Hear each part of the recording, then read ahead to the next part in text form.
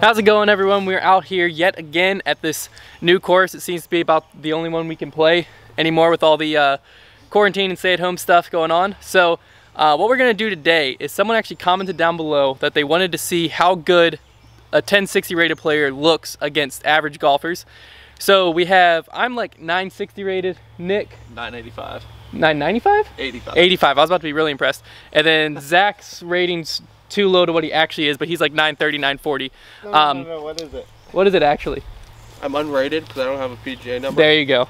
It was into like upper 800s somehow, but he's truly like a 930. So it gives us, today's Tuesday. It gives us a good spread against Mr. 1060 here. And on top of that, we're going to be looking at some of the changes that Paul's making to the course out here, trying to make it into a little bit more of a championship or pro level course as we go along. So should be a fun video. Going to play 9 holes and we'll see where we end up. We're going to start off this round on hole 1. We're going to use the amateur pad here, or casual pad, whatever you want to call it. But we moved the basket. You might have seen in previous videos where it is a little bit shorter. We've moved it back about 50 feet, a little bit up on the hill. I think it's a little bit more challenging. But mainly why that basket's there now is for the pro pad. If you kind of turn right over here, your left shoulder, you can see a pink flag back there. Pro tee is about 90 to 100 longer. Where the basket is now, I think shape's better. But this is one I got a hole in one on the other day with this Missy Gannon Undertaker, but it's a little calm now, so I think I'm gonna throw a buzz.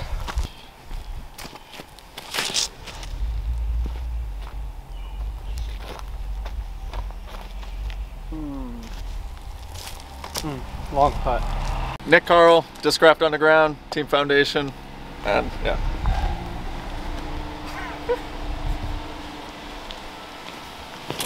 Oh, right into the ground.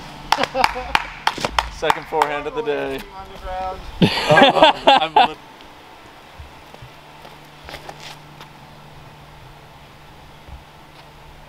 Oh, baloney.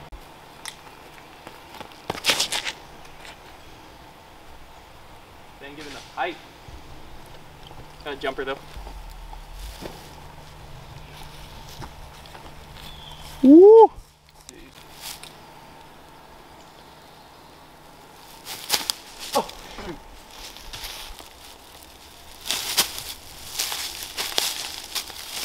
You can see the short pin right here in the bucket. Kind of cool little feature. They hide them in the buckets, but long one's about 50 longer up on the hill. And I got a birdie putt here.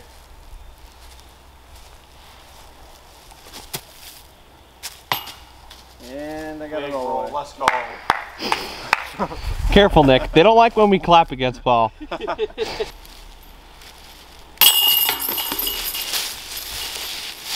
Sorry, we have seeds in our mouth sometimes, so I'll try to clear them out before the tee boxes, but I just put this in. I didn't feel like wasting it. So this is the second hole.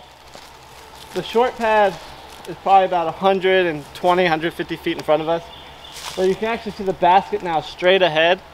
Normally it's tucked like 150 feet left. I really like this change because you can actually see it off the tee. Probably about 430 feet, slightly uphill, and this rough, if you get off the fairway, is difficult. So I think I'm gonna be aggressive and throw a Zeus here.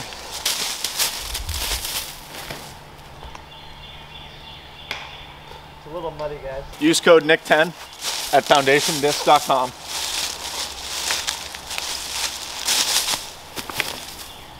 Right down the pipe, 300 feet. Oh, hey, wow, look at that.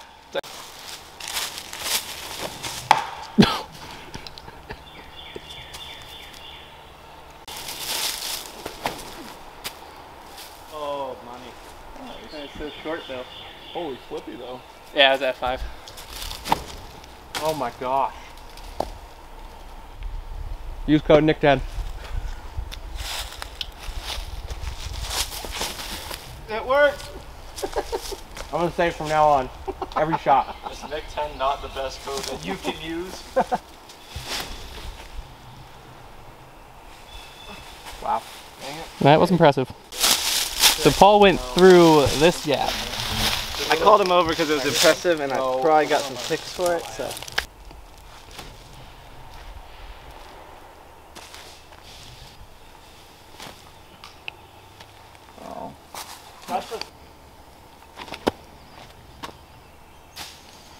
Probably should have laid mine up a little bit more.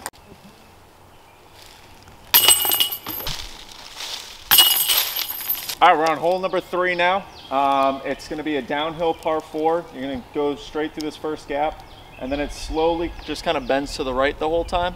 I think it probably plays about 500 to 600 feet. This is the first time that we're actually playing it in the new pin position, so I'm excited to see what happens.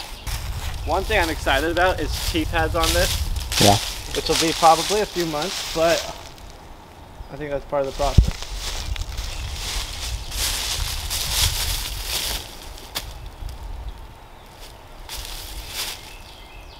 He designed this hole like this because he's literally done that every single the same spot, the same disc, every time.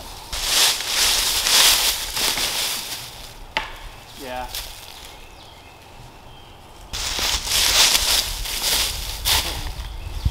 I got really lucky off that first shot.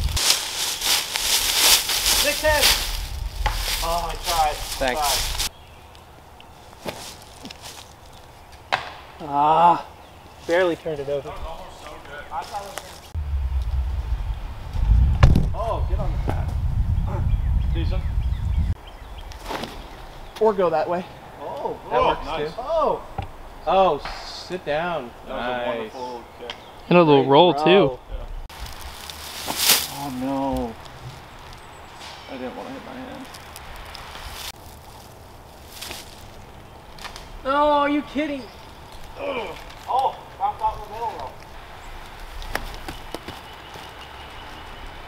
No way. Go in. No way. Oh. Wow.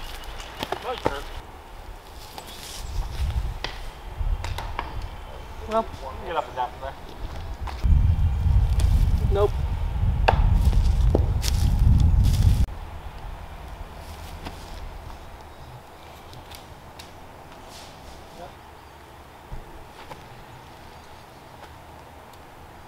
Oh, the downhill took that thing. Yeah. No way. Oh. He's like, I've lived in Virginia since. See ya. My God.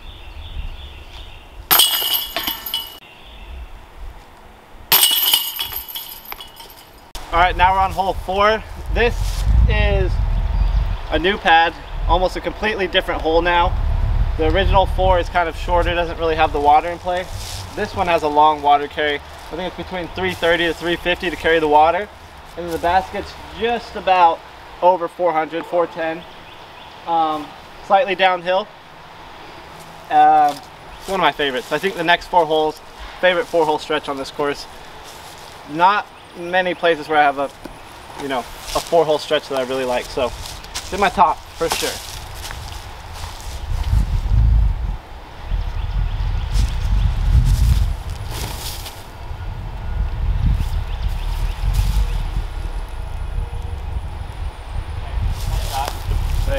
I thought it was going in. I thought that was going to be an ace for a second. Oh no. Get across. Oh, he makes it over. Wow. Okay. Jeez. Parked it yesterday.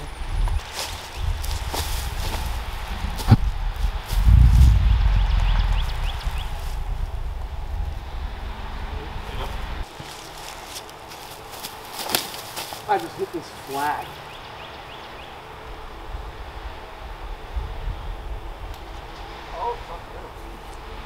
I mean, that just shows how low your forehand goes. Yeah.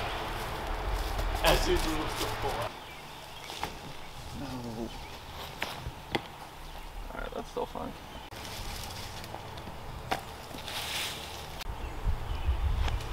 No. But I like because it's going to have room to go even longer up the hill if you want. Hole number 5. This one, very similar feel to the last one, but I think it's going to be a backhand play because the backhand is going to be hyzering away from the water. There's still one more branch to cut. Can you see the basket from there? Yeah. So the branch that's under the basket, that one's going to go. The one above it's going to stay. But 400 and I think 430, 450, somewhere in there. We'll have to check. check maybe with one of those rangefinders. That's it. Yeah, because we did U-disc and that can be off. So we'll get a rangefinder, check this distance here shortly. But yeah, fun part 3 over the water.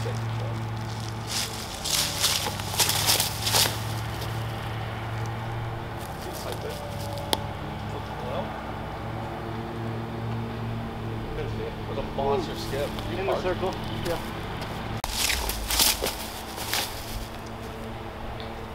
Oh, good. No. Yeah, it's over. That was actually going to be really good too. Oh, it's so much higher to cross though. Yeah, should be 80 degrees.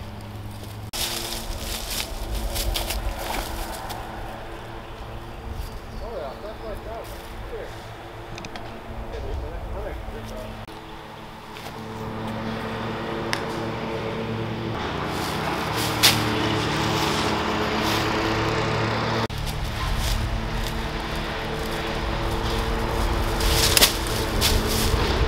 There.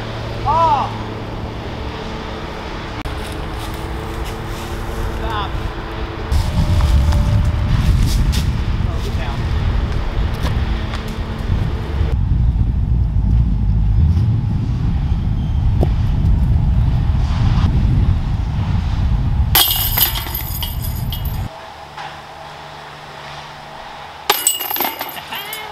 This is the new hole 6.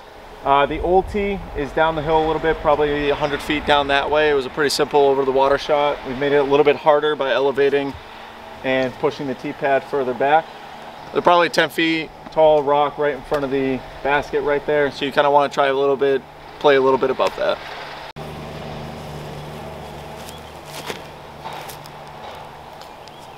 Where's it going?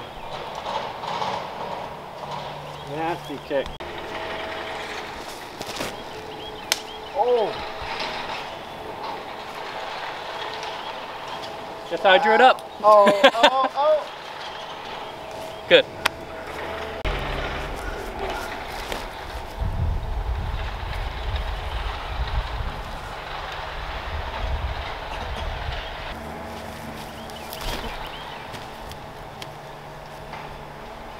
Get up. Oh! You almost hit mine. That's fine. Alright, fake me out. Ah! 21, 22. Dang it! I couldn't get a line.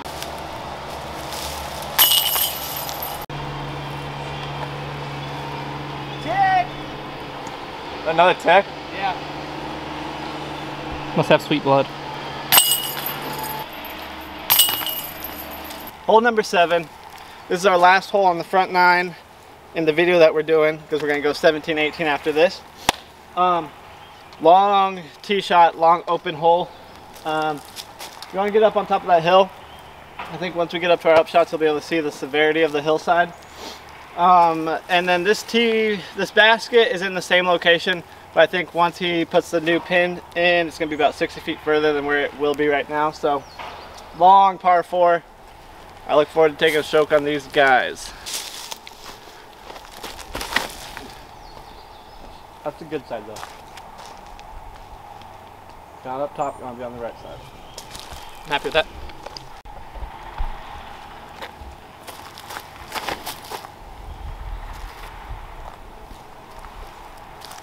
Right behind that tree. Nice. Oh, don't flip. Those are all like right in the same spot. Yeah. Left.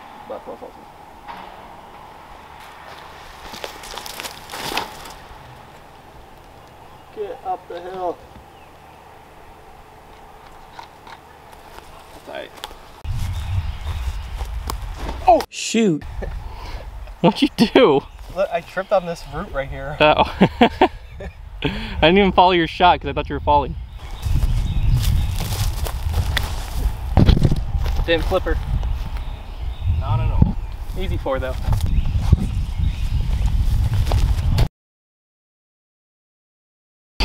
God. But when you said forehand, I was like, I would have hit this hill right in front of me. So I was wrong on the tee pad. He did move the basket back to 60 feet. I'm not in a good position for that spot. For the short one, I could have easily thrown a forehand, but I have to jack one up there.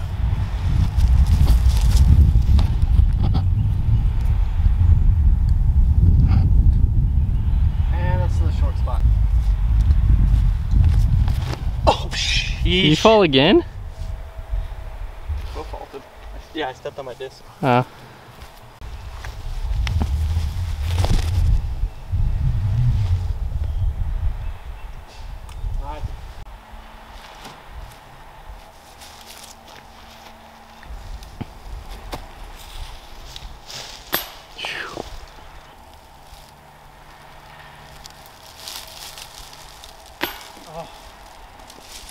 Oh, it's absolutely flawed. In the last hole I got overconfident, didn't take a stroke. Now we skipped over to hole 17. We're playing the holes that have been changed currently. He hasn't done many in the woods after 7 till this one. So jumping over to 17, this is a new pin location off to the right. Normally it's a little fish hook to the left. This one we got a straight gap. I think the rough comes into play more if you don't hit the gap. I would guess it's about 240, 250, but fun little hole. No!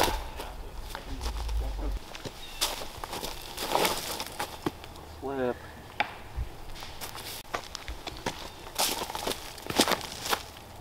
Flip it.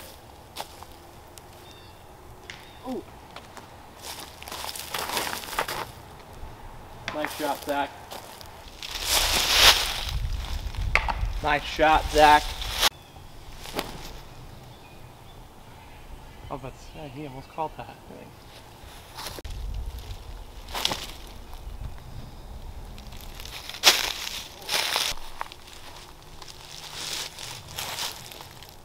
Would have been a better run. All right, hole number 18, 9 for this challenge. This is actually the pro tee, not the tournament hole. It's just a par 4. Tournament hole is a par 5. We'll kind of point out where the basket will be when we're there. But par 4, down this tunnel, you can see the Jeep back there. You kind of want to just be straight, laying down in that bowl down there, and then have like a 200-foot up shot from there to the basket. So I'm gonna go with the buzz, keep it as straight as possible.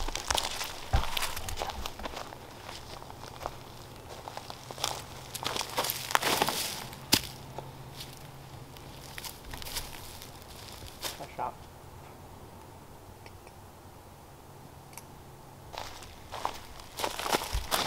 There it goes. Skip off there. Oh, it's gonna work.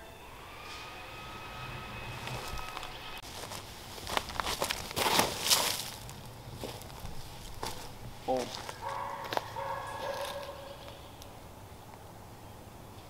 All right, that's fine. Oh! What a shot. A better fall and a better shot. Messed up my tee pad though. Oh, what?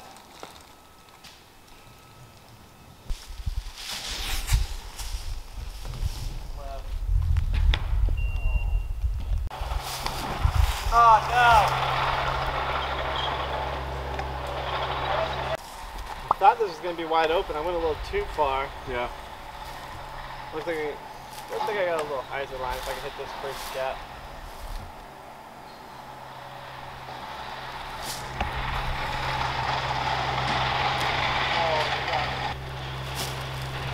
Yeah, I could have told you that was a bad idea.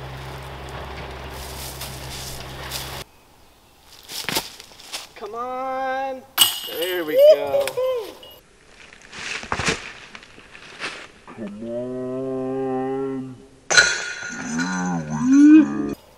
I like to end my videos with a banger. So, What a jerk. that's decent.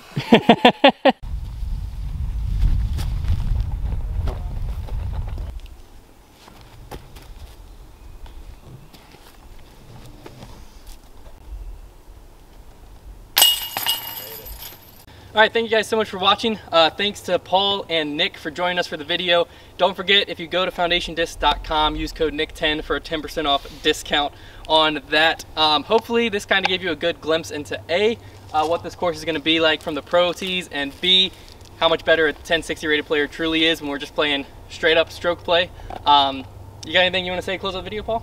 It's been fun helping out with this course on kind of the design for the pro pads. It's a sweet piece of property. I really enjoy the use of the water on this course, and I look forward to playing it when it's done, having other people play it when it's done, and playing tournaments in the future, hopefully run by Supreme Flight or Foundation. So yeah, thank you guys for coming out and seeing what we've done here, and yeah, that's it. Sweet. Use code NICK10. So check the links in the description below to our website, Facebook, Instagram, Twitter, all that good stuff. I'll put Nick's Instagram in the bio as well, and we will see you guys next time.